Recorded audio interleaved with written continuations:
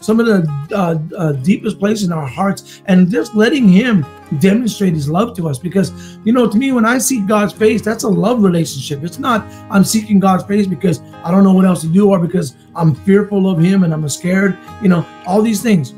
No, I'm seeking his face because I want intimacy on a deeper level with him. And, you know, part of that is, I will tell you this, if you're going to seek God on that kind of level, you're going to have to abandon yourself.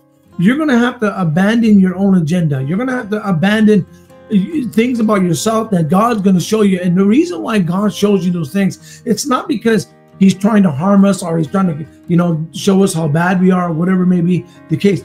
He's trying to show us that these are areas in our lives that if we can work on those areas and let him work on it through the word of God, through the Holy Spirit, and as he talks to us,